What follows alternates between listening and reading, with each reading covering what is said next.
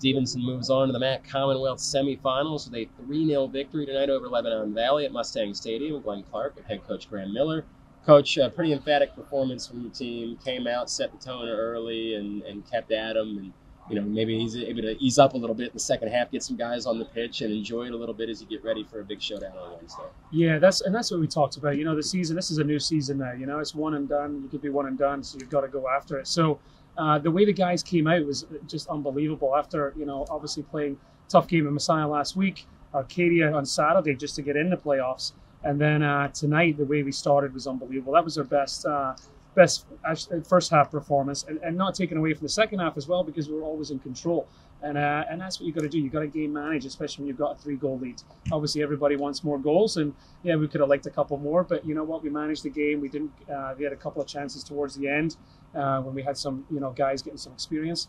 But overall, just a very important win for this program. And obviously, value keeping some guys rested a little bit there in the second half too. Coach, some records tonight. Matt Stellitano breaks the career shutout record here tonight, and DR Medtarts ties the record for the most starts in Stevenson men's soccer history. Specifically DR, because it's going to be his last game here. Can you talk about what he's meant to this program over the course of these last few years, and then this unbelievable start to the career for Matt Stellitano? Well, does that mean I have to start DR then on Wednesday? You certainly can't bench him Wednesday. Tied, right? It's tied for it.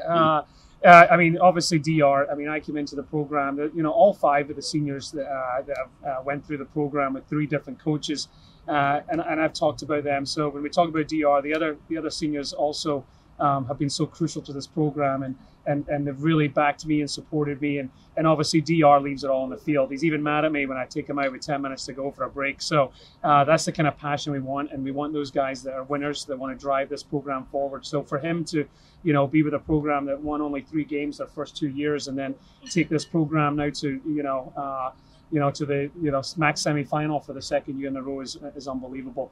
And then Stellitano, what can I say? He got an injury last week against Messiah, kind of got roughed up a little bit in that game, and we had to rest him for the game against Arcadia, and our freshman goalie Slavey came in and did a great job. But Stellitano obviously was ready to go tonight. It would have been hard to keep him off the field tonight, and he was ready to go, and just a great save at the end to deny the shutout. And that's another one. He wants to win, and he just recently got named a captain along with Dylan and DR. So we're just very proud of him and what he's doing for the program as well. All right, let's wrap with this. You referenced, obviously, it did not go your way a week ago at Messiah. How does that change when you have this big turnaround to play them again in 2 days? We're not worried about it. We're ready. These guys are ready. We're going to be. We're buzzing for the semifinal. We went up there last year and gave them one great effort of the game, and we're going to be ready on Wednesday to be ready for that. Well, good luck, Coach. Congratulations on a great win tonight. Be back in the semifinals. Thank you. He's Coach Graeme Millar. I'm Glenn Clark for GoMustangSports.com.